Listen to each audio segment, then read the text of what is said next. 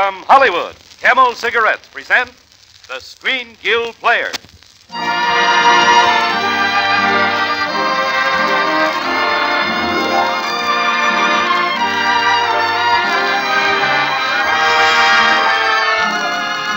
Our stars, Cary Grant, Loretta Young, and David Niven. Our play, The Bishop's Wife. Our host, Camel Cigarettes. Experience is the best teacher. Try a Camel. Let your own experience tell you why more people are smoking Camels than ever before. Yes, try a Camel on your T-zone.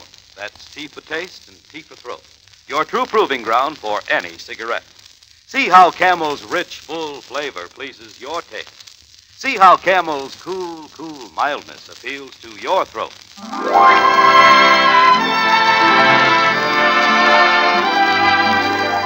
Tonight, Camel Cigarettes take great pride in presenting the Screen Guild Players in Samuel Goldwyn's smash hit, which has been honored with 5 Academy Award nominations this year, and starring in their original roles 3 of your very favorite people, Loretta Young, David Niven, and Cary Grant. The Camel Screen Guild Players bring you The Bishop's Wife.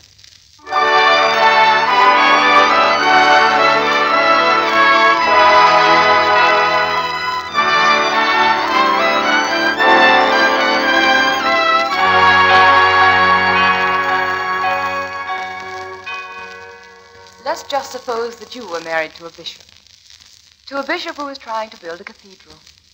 Suppose you saw him growing haggard with his cares, harassed by the petty selfishness about him, irritable, frustrated, and completely unhappy. And then suppose that suddenly, quite suddenly, he changed, became again the simple, charming man you'd once fallen in love with.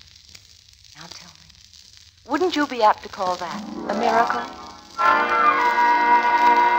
I don't think as long as I live I shall ever forget that particular day. I'd been out shopping all afternoon, and I'd forgotten my problems for a while. And when I got home... Julia, is that you? Oh, yes, dear, yes.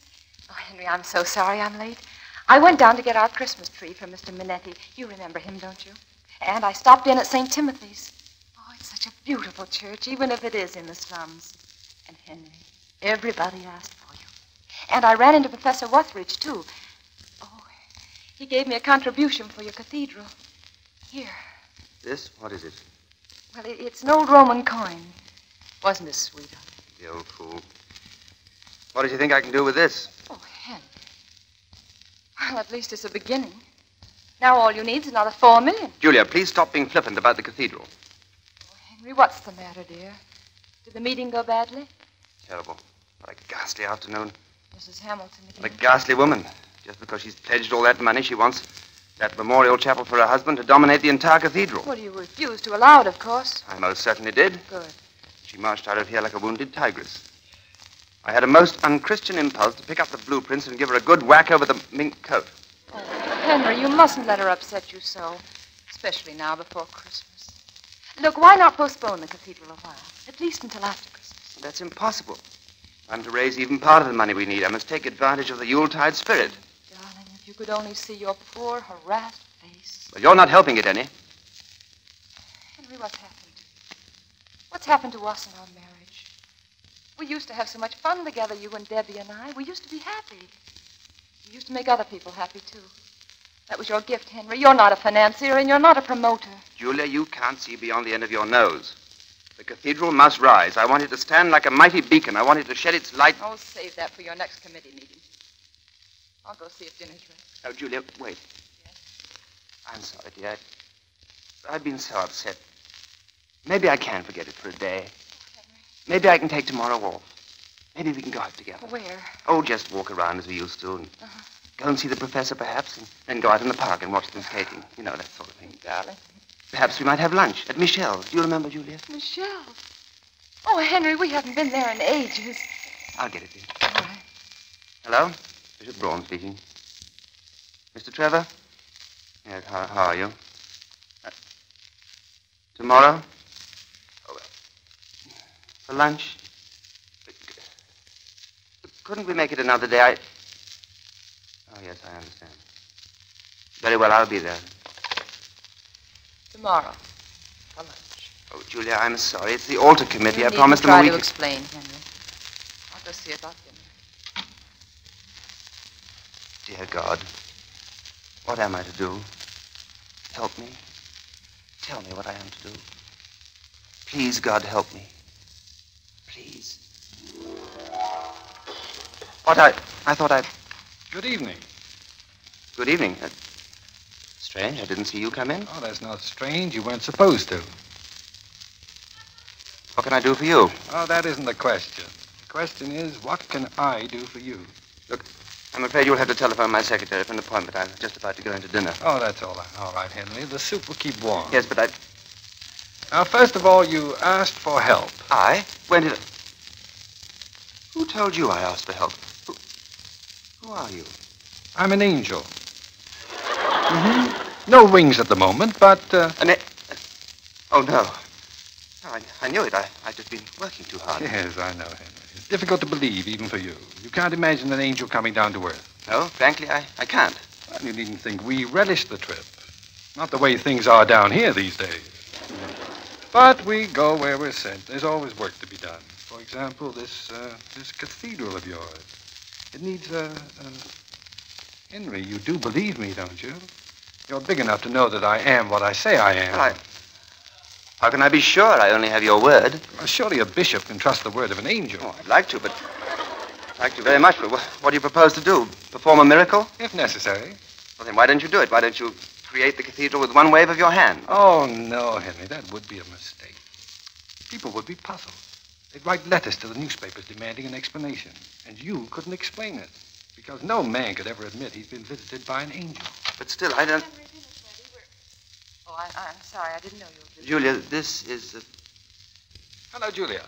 I'm Dudley. Henry has engaged me to help him with his work. You mean you're going to be his assistant? That's it. I'm going to help him get some rest and relaxation. Oh, that's what I've been praying for. You too? Oh, yes, for weeks. Tell me, when will you start? Tomorrow morning, unless Henry wants to change his mind. Well, I did... Oh, no, I'm sure he doesn't. Oh, Henry, I'm so happy. Let's have Dudley stay for dinner, and then you...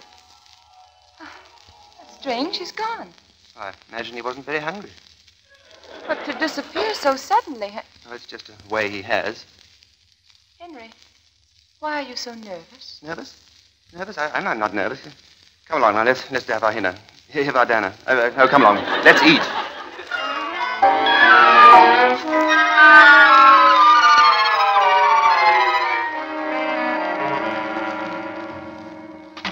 Well, there you are. Good morning, Henry. I see you're here already. Bright and early. Thought I'd get busy while you finished your breakfast. I believe that's my mail you have in your hand. Yes. I was just looking through it. Are you expecting a letter, perhaps? Oh, one never knows. But if I should get one, the stamp's going to be worth saving. Now, look, Henry, don't worry about this mail. I'll get it all answered and filed and, Never mind the mail. That's work for a secretary, not for an angel. Aha. So you're beginning to believe that I really am one. Well, I don't know what to believe anymore. Well, look here. If you've got a spare miracle about, I can use one. For what? To get the cathedral built? Well, that's most important, of course. Or to make Julia happy? I don't know what you mean.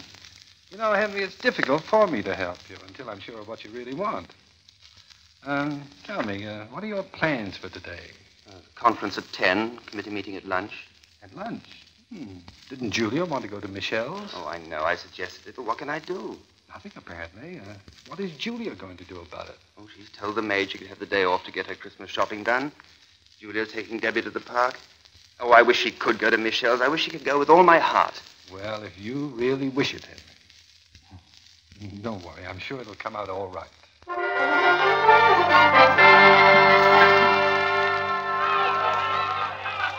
you think I'll ever learn? Do you think I'll ever be able to skate? Oh, of course you will, Debbie. It just takes a little practice, that's all. Now then, here we go. Now just hold on tight to Mummy and... You know, I think she's ready to skate by herself. Why, Dudley. Go ahead, Debbie. Try. Can I, Mommy? Well, yes, I suppose so. Watch me now. Watch me, Mommy. Watch me. See? Oh, she won't fall. I mean, she won't scrape her shins or something. Certainly, and she'll love it. Mommy, I fell. I fell, Mommy. Oh, Debbie. She's getting up. She's quite all right. Well, I suppose it's all part of the learning. Dudley, what are you doing out here? Shouldn't you be working? It's almost time for lunch, you know. I think everyone ought to relax at lunch. Oh, I wish you could make Henry see it that way. I'll try. I thought I'd go down and have lunch at Michelle's. Ever hear of it? Michelle? Mm-hmm. Oh, yes, it's a lovely place. Henry and I used to go there often. Well, why not come along with me? To Michelle? You mean you and I? Oh, no, I couldn't. Why not? I'm sure that Henry wouldn't mind. I'd explain to him that we just... No, it isn't that. But you see, I gave Matilda the day off to do her Christmas shopping, and so I have to take care of Debbie, and she... Mrs. Brown? Why, it's Matilda. Mrs. Brown, I thought I'd find you here. I can take Debbie now if you wish. But Matilda, you're shopping. Oh, I finished it. I finished it so fast. It was like a miracle. Well, Julia, what do you say? No, I'm afraid not.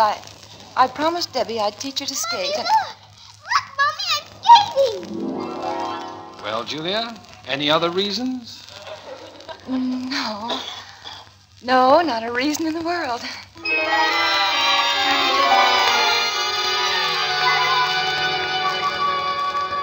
Oh, Henry, the most wonderful thing. Dudley took me to Michelle's. Isn't he an angel? Yes, I'm sure he is. And, darling, you know what? He ordered the entire meal in French. He speaks it beautifully. No doubt he spent a lot of time in France. Ah, yes. Especially Paris. Oh. I've had to do quite a bit of work in Paris. Oh. and Henry, then we met Professor Wuthridge. And you know that book he's been working on for years? Well, Dudley gave him some new ideas. Oh, not new, really. They're very old. Well, something to do with Caesar and Cleopatra. Honestly, Dudley, you know so much. Sometimes you almost frighten. Oh, in that case, I'm sorry I ever learned anything. And for tonight, Dudley has the most heavenly idea. What again? Mm-hmm. Well, the ice on the lake will be solid by tonight, and you need some exercise. Henry, we're all going skating tonight. I'm sorry, Julia, not tonight. I've made an appointment for tonight. Oh, no. With Mrs. Hamilton. It's very urgent. I've made an important decision.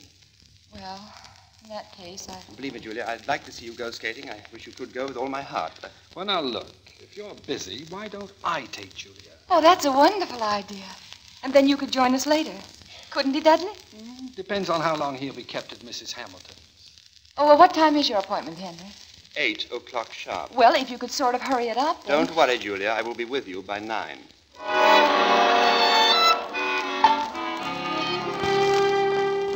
My dear Bishop, you can't imagine how your change has delighted me, though I was sure that mature reflection on your part. You do see it all as I do now. Exactly as you see it, Mrs. Hamilton. And if I may ask about the money? I shall instruct my lawyer to turn it over to you. $1 million. Now, of course, the memorial chapel will be placed... Just where you specified, I assure you. And the dedication? I wouldn't want my husband's name on some little brass plaque. Oh, it shall be incised in marble. Large letters, gilded. How nice. And about the large window depicting St. George and the Dragon? Yes? If the face of St. George might suggest my late husband... Yes, of course. Is anyone you see as the dragon? Oh, any dragon.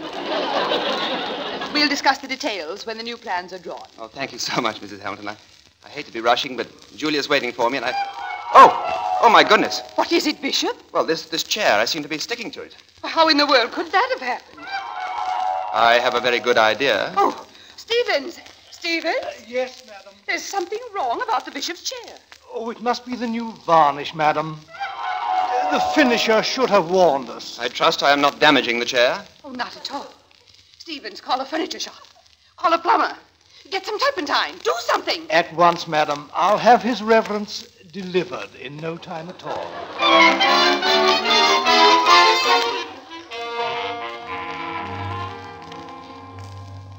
Really, Bishop, it hardly does any good for you to pace that way. But it's almost 10 o'clock, Mrs. Hamilton, and Julia's waiting. If I could only just shake this chair loose.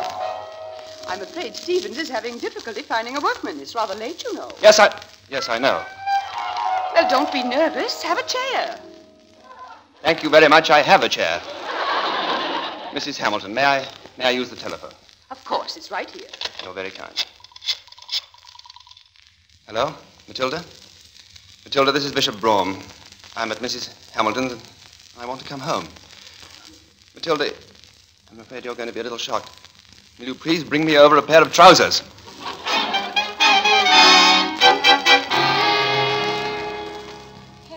waited and waited for you. Why didn't you come? Yes, what kept you so long at Mrs. Hamilton's? A chair and other things. Oh, it was wonderful on the lake. And you should have seen Dudley. He skates divinely, just as though he had wings. I can just imagine. Well, I'd better go up and see if Debbie is covered. I'll be right down. Now then, Dudley. Yes?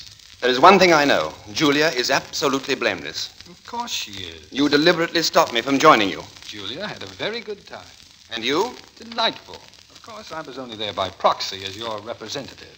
Is that included in the normal duties of an angel?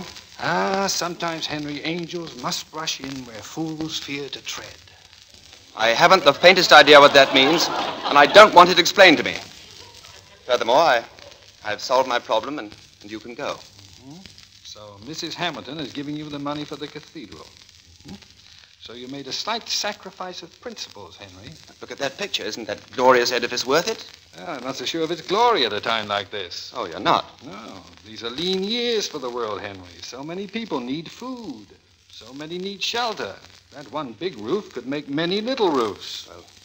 Well, it's done now. It's all settled. You came here so I could get a cathedral, and I've got a cathedral. And now there's only one more thing I want from you. Mm-hmm. And what's that? Get out. I want you to get out of here at once.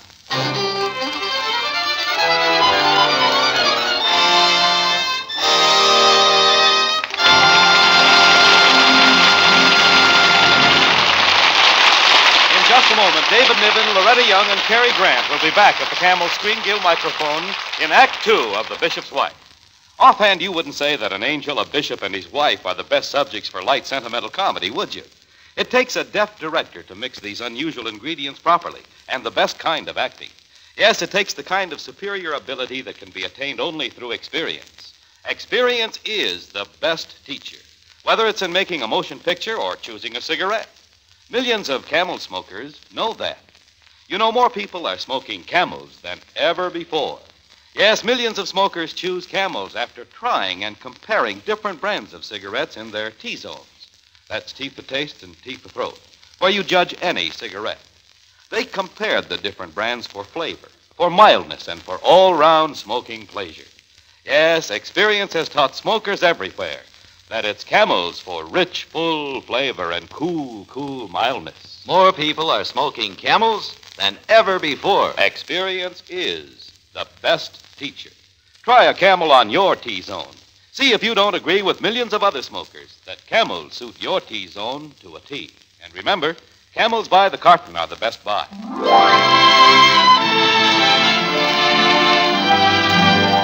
Camel Cigarettes now present Act 2 of The Bishop's Wife, starring Cary Grant, Loretta Young, and David Niven.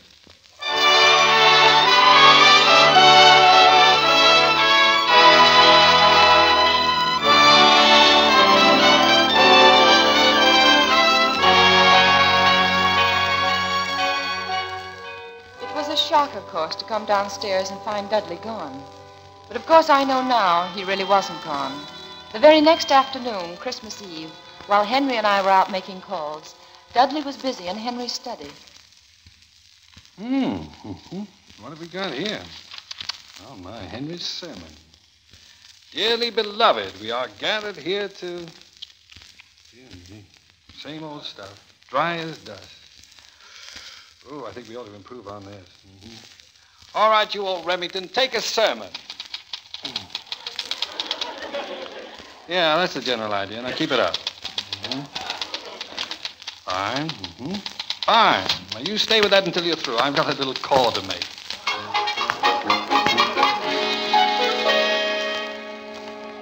I appreciate your dropping in, Mr. Dudley, though I'd no idea that the bishop had engaged an assistant. Can't imagine why he didn't tell me. Oh, well, he's been so busy. Lovely home, Mrs. Hamilton. Yes, I'm quite proud of it. Furnished entirely in antiques, you know. Except the piano, of course. The piano, huh? You know, I was just admiring it. Oh, do you like it? Oh, yes, indeed. The piano is my favorite instrument. Next to the harp. Ah, nice tone. I have it tuned every 2 months. I always say that if you want to get the best out of a piano, you've simply got to... What? What's that you're playing? This? I'm the only living person who knows that composition. Yes. Well, It's a shame that only you and I appreciate the lost genius of Alan Carteret. You know about Alan Carteret. Of course. He was brilliant. Killed at the Battle of San Juan Hill. But that was 50 years ago. You couldn't have known. Well, I'm a lot older than you think. Still, I can't believe. Now tell me. Tell me, my dear. Tell me about Alan and you. Alan Carteret was the only man I ever loved. We were engaged to be married. But Alan had nothing, and I was afraid of poverty. So he went away. I never saw him again. I never loved my husband. My whole life has been a lie. I can never be forgiven. Never. Don't say such a thing. You will earn forgiveness. Are you sure? Sure? Yes, I'm sure. Now, chin up, Agnes. I believe that Henry and Julia are here. They are. Oh, I didn't hear the doorbell. You will. Oh, but I can't see them now. I won't. Oh, of course you will. You'll welcome them in your usual warm-hearted manner. Mrs. Hamilton is expecting you.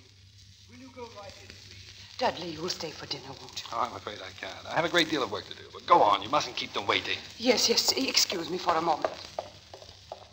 Mrs. Brougham, my dear, how sweet of you to come. And Bishop, Merry Christmas, Merry Christmas. And Merry Christmas to you, too, Mrs. Hamilton. Oh, come now, we're such good friends. I shall call you Henry. And you must call me Agnes. And Julia, you too, won't you, my dear? Well, yes. Agnes? I was just saying to Dudley here that... Why, that's strange. He's gone. Dudley, you mean he was here? I should have known it. Henry, he's the most marvelous person. How did you ever find him? But it was more or less of an accident. It was a miracle. Oh, indeed it was. Why, in just a few moments, he made me understand so many things. Henry, I must talk to you. It's most important. Oh, about the memorial chapel, you've changed your mind? Yes, I've changed it completely. I'm going to give my money to those who really need it. To the hungry and the homeless, here in this city and everywhere. And, Henry, I want you to direct the whole thing. No cathedral. Oh, Henry, isn't it wonderful what Dudley's done? Yes, wonderful. Oh, thank you very much, Mrs. Hamilton. Good evening. But, dear, where are you going? I'll be home, Julia. I don't know. Sometime later on, I'm going for a walk or something.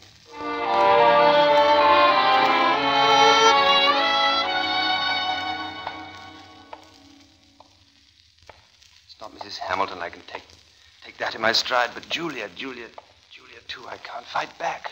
Why not, Henry? Why can't you fight for Julia? Fight against Dudley? You're not even trying. How can I fight him? He's an angel. Of course. That's where you have the advantage, Henry. Advantage? Yes. Remember? Dudley's an angel. But you are a man. A man? That's right. Yes, that's right. I am a man. How's that? Reverend, were you talking to me? No, I was just... Oh, Merry Christmas, my friend. Merry Christmas. Oh, Merry Christmas to you.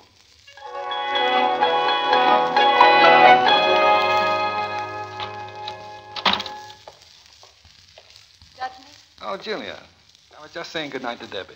I left a little doll on her bed. Oh. Don't be surprised if she calls it her angel. It's a sort of remembrance. Oh, you're going away?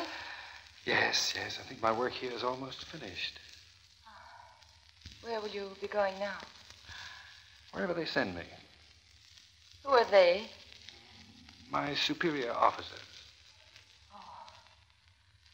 Dudley, don't go. I'm sorry, Julia. I must. Look, this last week, ever since you came, everything's been so wonderful. Just like heaven on earth. Dudley, I don't want you to go. Believe me, Julia, I haven't any say in it. You do believe me?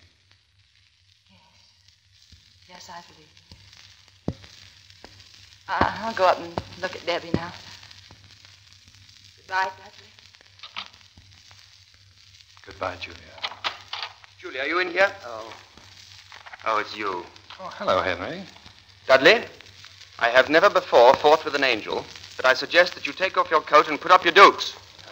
Henry, don't you realize that as an angel I could quite possibly destroy you with a bolt of lightning? I don't care. Julia means more to me than my life. I'm not going to lose her. All right, now put down your fists, Henry. I have good news for you. I'm going. I'll accept that as a fact when I see it happen. Oh, you can trust me, Henry.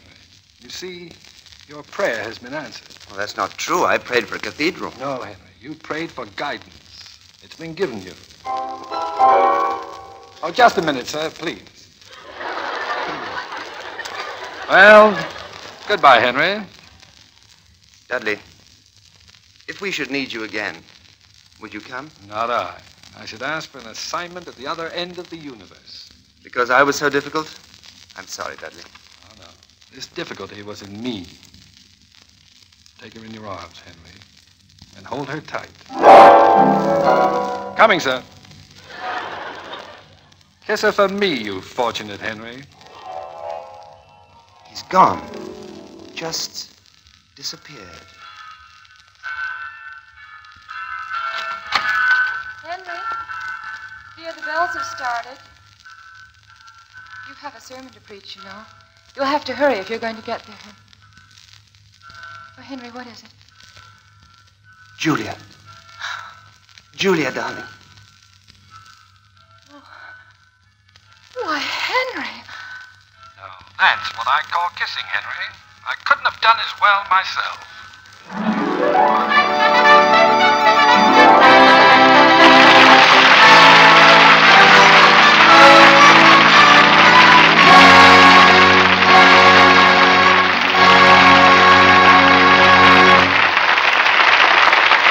Our stars, Loretta Young, Cary Grant, and David Niven, will be back in just a moment. According to a nationwide survey, more doctors smoke Camels than any other cigarette. This survey was conducted by 3 leading independent research organizations. They asked 113,597 doctors in every state in the Union, what cigarette they smoked. The brand name most was Camel. Well, of course, doctors smoke for pleasure, just like everyone else. And for pleasure, millions of smokers choose Camel's rich, full flavor and cool mildness.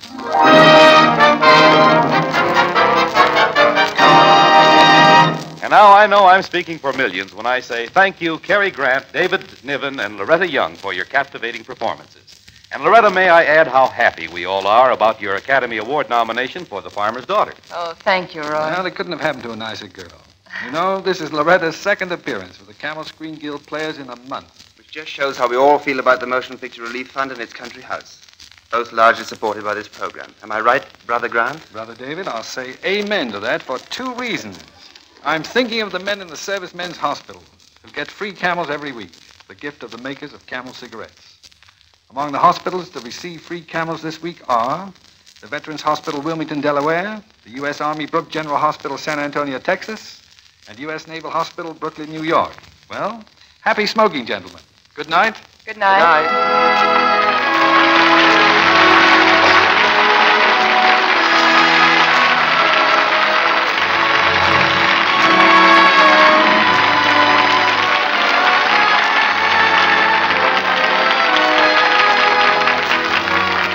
Don't forget, Monday night is always a brilliant event in the Camel Screen Guild Theater. Hollywood's greatest stars in Hollywood's greatest stories. Next Monday night, another great radio scoop. It was a smash hit on Broadway and a smash hit on the screen. That hilarious study of Back Bay, Boston, The Late George Apley. It will star Ronald Colman, Peggy Cummins, Richard Hayden, and Edna Best. Be sure to listen. The Bishop's Wife was directed by Bill Lawrence, adapted for radio by Harry Cronman, with music by Wilbur Hatch, and was presented through the courtesy of Samuel Goldwyn, whose latest production is A Song is Born. Cary Grant will soon be seen starring in the RKO production, Mr. Blandings Builds His Dream House. David Niven appeared through the courtesy of Samuel Goldwyn. Listen to Vaughn Monroe with Colonel Stoopnagel and their guest, Louis Prima, on the air for Camel Cigarettes every Saturday night over most of these CBS stations. This is Michael Roy in Hollywood saying good night, and won't you have a Camel?